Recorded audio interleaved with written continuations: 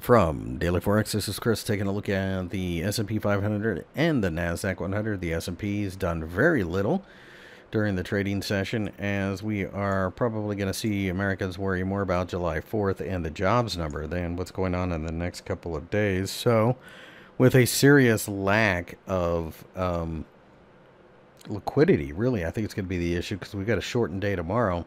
I think at this point, you have to look at this gap here as support, and even if we break down below here, 2,900 to 2,880 is support as well.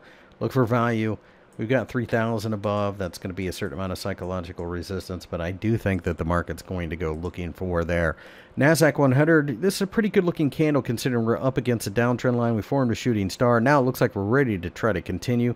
Plenty of space underneath down to 7,700 for the gap, so pullbacks should offer buying opportunities unless we were to break down below 7,600.